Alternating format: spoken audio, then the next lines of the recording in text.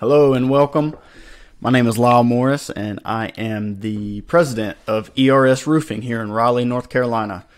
Today I want to talk to you about nail pops, what a nail pop is, what causes it, and educate you as a homeowner because this is definitely something that every roof experiences and it's just something you should be aware of. And I think most people probably don't really know much about nail pops. So this is an example of a nail pop underneath the shingle. So what a nail pop actually is when, so if you imagine underneath these shingles you have a layer of underlayment. Typically it should be synthetic, but there's also tar paper felt that people use, but we just use a synthetic felt. So you have the shingles and then the synthetic felt, and then you have the wood decking underneath. And so the nails are installed through the shingles, and then obviously through the underlayment into the decking. And so a big thing about the underlayment is it actually allows the shingles and the decking to expand and contract separately without destroying the shingles. With that being said, the decking will expand, contract, especially on days. Right now it's March, and so we get sometimes at nights it's 30, 40 degrees, and then the day will be 60, 70 degrees. So you have a 30 or 40 degree swing, and you get a lot of expansion and contraction with that throughout the roofing system. And so what will happen over time, expand and contraction, it happens over and over and over, and just in various places nails will start to back out, and you can see little humps like this on the shingles. It's very difficult to see if you're upslope, so you have to be downslope. And you can see like through here, I think I have the ability to draw. Yeah. So for instance, these shingles right here are laying perfectly flat all the way across here. You see it's flat, flat, flat. And then right here you get a big, relatively big hump. And so what happens, like I said, that's how you can spot a nail pop. So let me scroll through these pictures here and it'll show you what's underneath. So this is what's underneath that exact shingle. Here it is.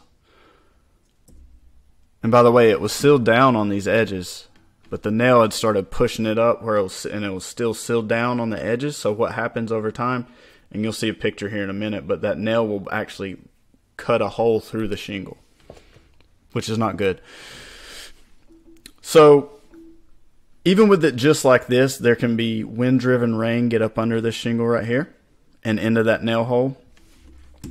And then definitely as that nail continues to back out and it rips a hole through the shingle, through expansion and contraction, it just rubs, and it rubs a hole through that shingle. It'll definitely allow water in there. Let me go back. And here's a photo of one that has popped through the shingle. You can see a little bit of rust right there. It's the rust colored from the nail, which means that nail's been sitting there long enough to be exposed, and exposed long enough to where it is rusting. Okay. Let me just start, and I'm going to kind of just go through these photos and show you what's going on here. So this is a little bit different than a nail pop. This is called a pipe boot or a pipe flasher, or some people call it a pipe jack. I call it a pipe boot. And you can see the nails that are holding this pipe boot on. The sealant that was installed with these, when the roof was installed the first time, this particular roof is 4 years old. When it was installed, there was sealant over these nails.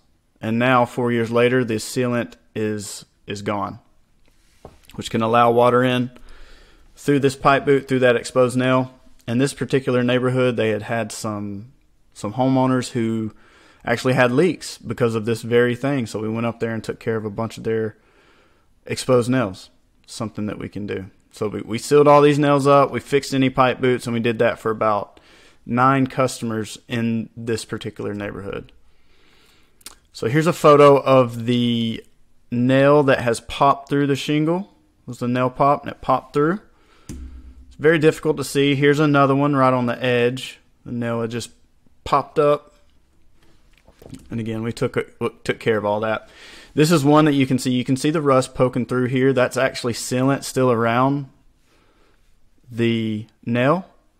But it is beginning to rust right there, which means water and moisture has been getting to it.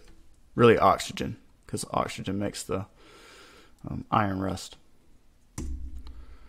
There's another photo of a nail pop. Just a little bit of a dip there. I think that was actually after we had unsealed it. Here's one through the pipe jack, the pipe boot. It's rusted. It needs to be resealed. And believe it or not, I mean, that's a little bitty nail hole, you know. But we get some pretty good winds here and good rains, and that can let a lot of water in. You'd be surprised. So it's not one of those things, it's okay. It really can be a problem. And more likely what happens is when we'll go to replace a roof, and if the customer has not maintained the roof, then most of the time downslope and around these pipes, you're going to get some sort of wood rot, and we're going to have to replace the decking. So you can prevent that as long as you have your roof inspected every 2 or 3 years, and when things like this happen, they can be touched up. There's more photos. I believe I already showed you that one. That's the nail pop underneath. Here's more exposed nails in the pipe boots. Here's another nail pop. You can see there, you see the shadow line. This leftmost shingle is sealed down. There's no shadow line really. And then you get here, you can see the shadow line expands down to here, which means that shingle's raised. And we already showed those photos. That's one that's popped through. There's a picture of, there was a nail pop here that hadn't popped through, and then there was one here that actually had popped through. So there's not really any rhyme or reason to where these nails are going to pop up. It's just, it's completely random, and it's not anything the installers or any roofing company can prevent. You know, we can use ring shank nails and stuff that are supposed to keep it from happening, but there's really not any way to actually prevent the nails from backing out. So it's one of those things, you know, as a company, it's difficult. We can't really guarantee that that's not going to happen, but obviously we want to take care of the customer. So if we've installed a roof and there's nail pops within the first few years, we usually take care of it. That's afterwards, after we took care of the nail. So we had popped this nail, or popped this shingle up, removed the nail. We actually installed another nail to the side of it, and then we sealed in that hole where that nail was that was popped through, and pressed everything down, and then you can obviously see the sealant there. And I think that must be afterwards.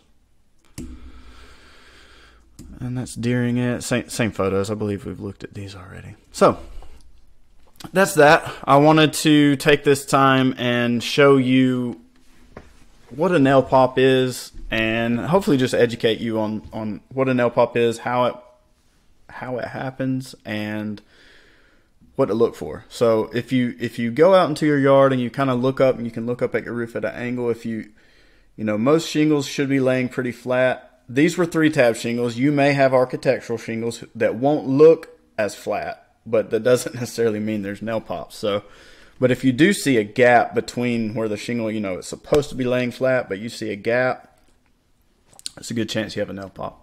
It's very easy to fix. Maybe I'll do a video one day on how to actually fix it if your roof is low enough pitch to where you could actually get up there and fix it yourself. Save you a little bit of time and money. I'll be glad to do that. So maybe that's something I'll definitely do. I just need to get our mock-up built. But I wanted to get this out to you, explain what a nail pop is, hopefully educate you as a homeowner. And if you are in the Raleigh area, you have any issues with your roof, give us a call, ERS Roofing. Our number is 919-626-9424. You can also reach us online at ersroofingnc.com. And our email is office, OFFICE, at ersroofingnc.com. We look forward to hearing from you. Thank you.